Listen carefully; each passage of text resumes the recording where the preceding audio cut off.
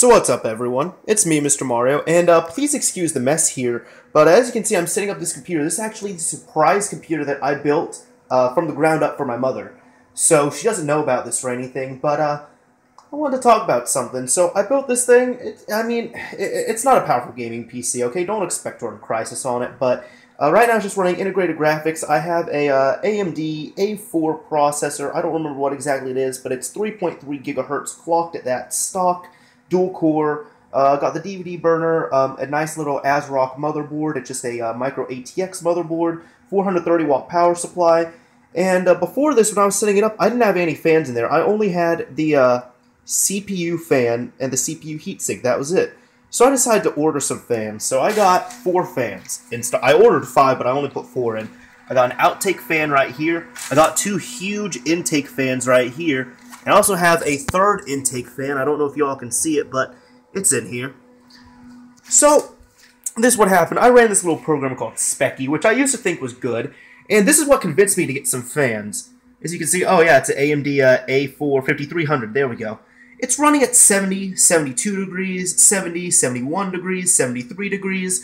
It keeps fluctuating. At one point, I even saw it at 85. So, I saw that, but it looks like my motherboard's okay. So I saw that and I'm like, oh, wow, I should really get some fans. Now, I ordered the fans, I installed them, and my CPU seems to be running a few degrees hotter. And it doesn't really seem stable. I mean, check that out. Now, see, here's the thing. As you all know, I work on Xboxes a bit.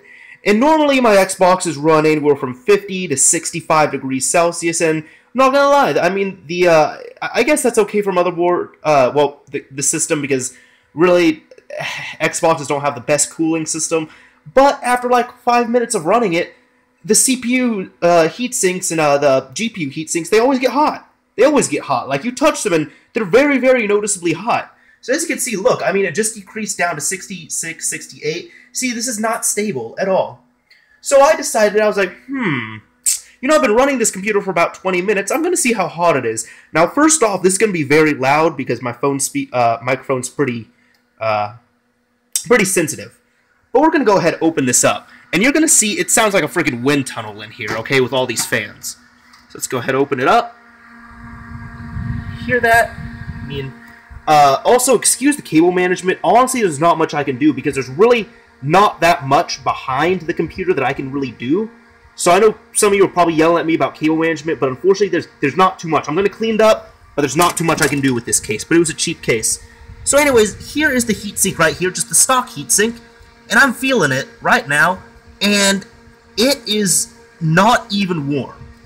It is not even warm, you guys. It is below room temperature, honestly. Just me touching it, like if this was at 70 degrees, my computer should be super slow.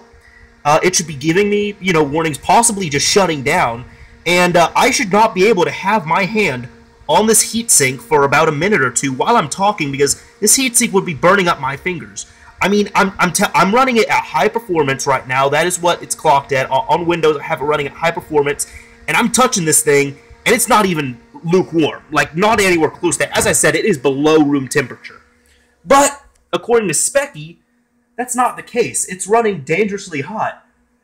But I thought Speccy might be inaccurate, so I decided to come over to my main computer over here, and oh, what is this? What is this? I did a nice little Google search for Speccy inaccurate temps, and inaccurate motherboard temperature, Speccy inaccurate CPU temperature, which is what I had, and as you can see, this person says their CPU, well, I don't know if y'all can see it, but I'll read it, their CPU is running at 89 degrees Celsius, which is almost 200 degrees Fahrenheit.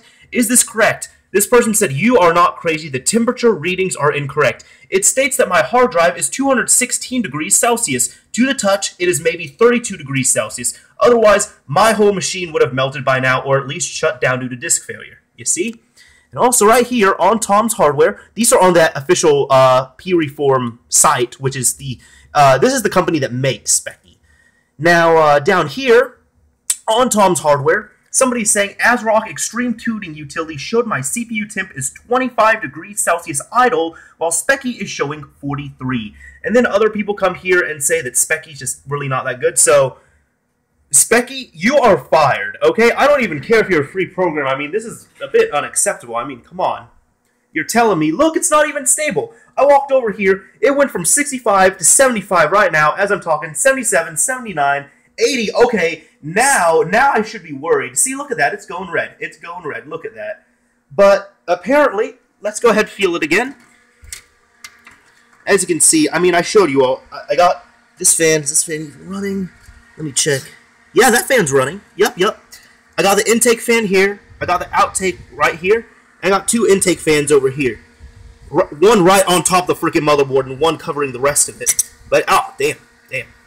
As you can see, I feel this thing. Shit. Feeling it? This CPU, I mean, the heatsink is cold now. It is cold. I've had this closed up for long enough that the heatsink itself is actually cold. If it was running at 70, 80 degrees, this thing should be burning up right now, and I should be taking my hand off of the CPU every 2 seconds. So, Speccy, you're fired.